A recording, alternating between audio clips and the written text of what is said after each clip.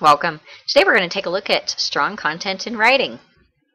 Our learning goals for today are to look at what is strong content in writing, how can a writer or reader identify strong content, and how can a writer improve upon content. So let's start out by taking a look at what is content. So content makes up all of your ideas, your information, your research, all of your information that you are communicating to your reader. That's what content is. It has to do with what it is that you have to say. So in an essay, that's going to include the thesis statement, support, and details. In a narrative, it's going to include the story plots, the events. And in a research piece, it's going to include the evidence, examples, quotations, observations, references, all of your research and your statistics. So it's your information. It's what you are trying to communicate to the reader. All right, so how is content used in writing? Content makes up what the writing is all about, what it's proving. It pushes the writing to reach its purpose, whatever that purpose is. It may be to inform, it may be to persuade, it may be to entertain, and all of that information that's included in that particular piece of writing, that's the content. All right, so let's take a look here at how, as a writer or a reader, that you can identify strong content. This list here identifies for you some of the specifics that you're going to be looking at. You're going to look for writing that has a narrow topic, it's very relevant to current events, it's accurate, it's intelligent, it's original, it demonstrates topic insight and anticipates and answers readers' questions. It pulls the reader into the writing, and then it also keeps the reader's attention throughout the writing. It's very engaging for the reader. It makes the reader really care about that topic and gives the reader a full, thorough understanding about the topic by showing with images and strong details. It's going to give depth and breadth of that information to the reader so that the reader walks away with a thorough understanding of that content. So you could look at this list here and you could identify any of those pieces as being strong content. Let's take a look at a few examples. Here we have a piece that's, this one would be strong content. Have you ever cried yourself to sleep? Have you cried so hard that your heart raced, your lungs contracted, and your entire face from your eyelids to your throat swelled uncontrollably? This is what it feels like to cry it out. And this is what a small child, suffering in the terrifying dark, lonely corner of a bedroom when her parents have left her to cry it out. So this here's a very short piece, just a couple of sentences, and it communicates this idea here of babies crying and what that experience might be like. We've got some examples here. We've got some imagery here that the writer has included to give us a view of this writer's thoughts here and give us some strong content. Let's take a look at another example. A zombie turkey. I ran across the most peculiar creature who looked like a cross between a chicken and a porcupine.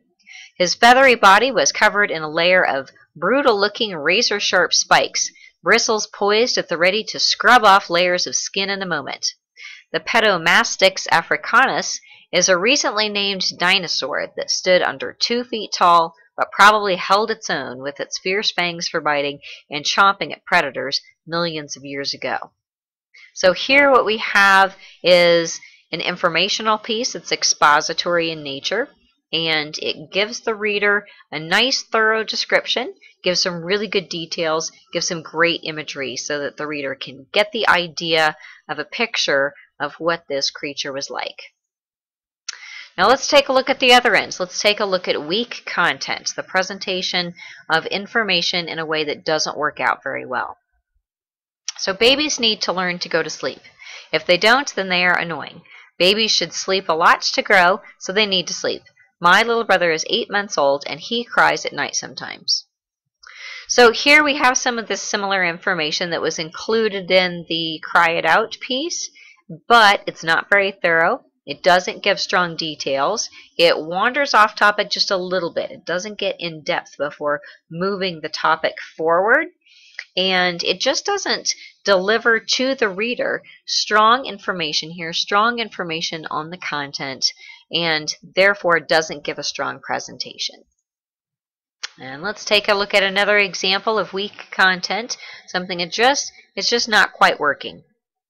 Dinosaurs are cool. They killed other dinosaurs to eat them. They ate leaves too. Some dinosaurs were small as chickens. So here we have some general information about dinosaurs, that this person has a viewpoint that they're pretty cool, they're pretty neat, and a little bit in terms of specifics on what a couple of dinosaurs may have done or what their sizes were. But what we don't have here is we don't have this really thorough description. We don't have this really thorough piece that gives us information about the dinosaurs so that as readers we're really engaged in the piece, really interested in moving forward with it. This is an example of weak content. It's just not working very well here.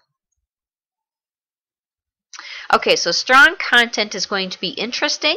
It's going to be inviting. It's going to be nice and detailed. It's going to have sensory details like sight, touch, smell, sounds, and taste. It's going to show both depth and breadth, and it's going to be clear, concise, and correct. And it's going to be kind of extraordinary. It's going to be unusual and unique. It's really going to stand out, something that anything can really make it stand out. The tone, the information that's included, the way that it's presented. So it's got something special to it to make it stand out there. These are the kinds of pieces here that you're looking for in strong content, whether that's your own content that you're writing or as you are operating as a reader and you're reading through somebody else's content. So what should students do? So students are expected to use strong content in all of their writing and to support strong content with factual evidence in essays and in research projects. At this point, what you should know and be able to do is to know what strong content in writing is, be able to identify strong content, and to have an understanding on how a writer may improve upon content, regardless of what kind of writing that it is. So I hope this information has been useful to you, and good luck with your writing.